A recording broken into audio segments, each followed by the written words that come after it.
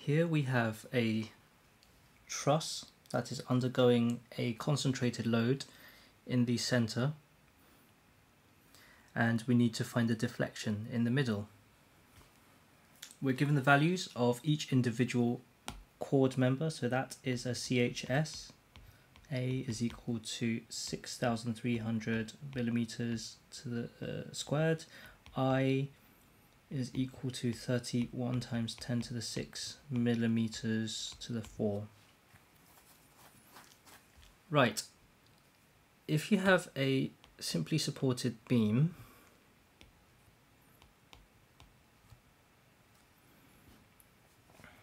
and it deflects,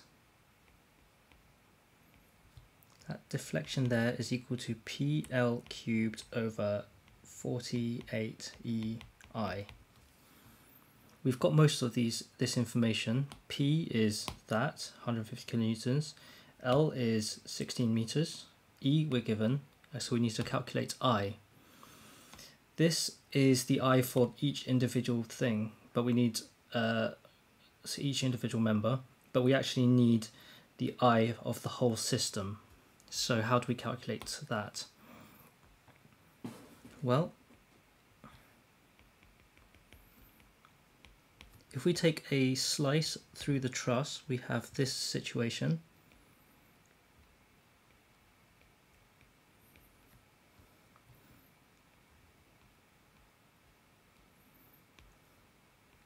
Okay, and we know this A value already, that's 6,300 millimeters squared, and the I, I'm going to write I local, which is important, is equal to 31 times 10 to the 6 millimeters to the 4.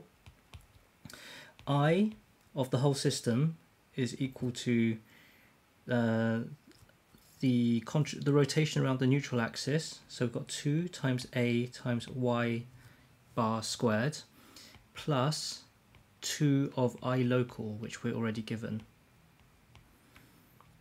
What's the value of Y squared? Well, we know that these are 60-degree triangles. That's 1, that's 0.5, and that's 60 degrees.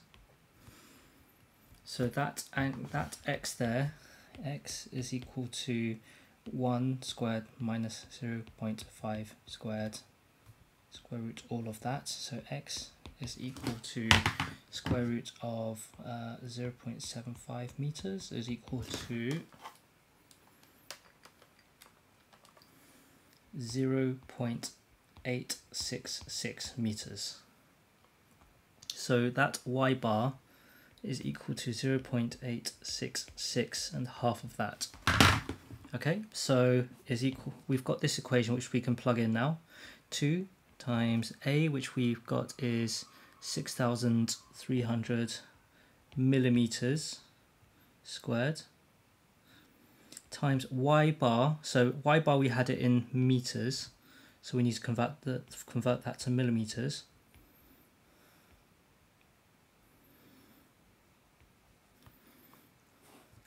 Plus 2 times, and we've already got the I local, 31 times 10 to the 6 millimeters to the 4 is equal to, so let's plug these numbers in, 433 squared times by 6,300 times by 2. We've got, my eyesight's 236,236,1400. So this is 2.36 times 10 to the 9 plus 62 times 10 to the 6. So this is a very small contribution. It's about 1/100th of the size, 30th maybe. Okay, so I is then equal to plus 62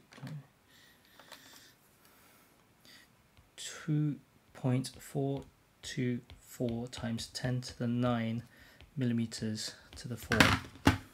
Okay, so we've got the information we need. Let's go down to here. D is equal to PL cubed over 48EI. So P is 150 kilonewtons. We're going to use kilonewtons and millimeters. Okay, so what did I say it was? 150 kilonewtons times 16 meters, so we need to convert that to millimeters. 48, and I think steel was given to us 200 gigapascals, which is the same as kilonewtons per millimeter squared.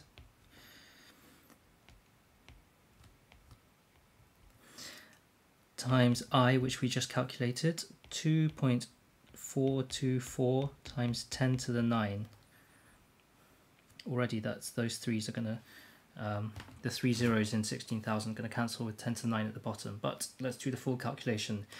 16,000 to the power of 3 times by 150, divide by 48, divide by 200, divide by 2.424 times 10 to the power of 9.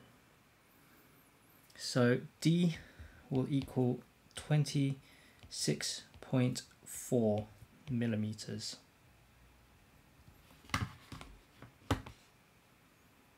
That is our final answer.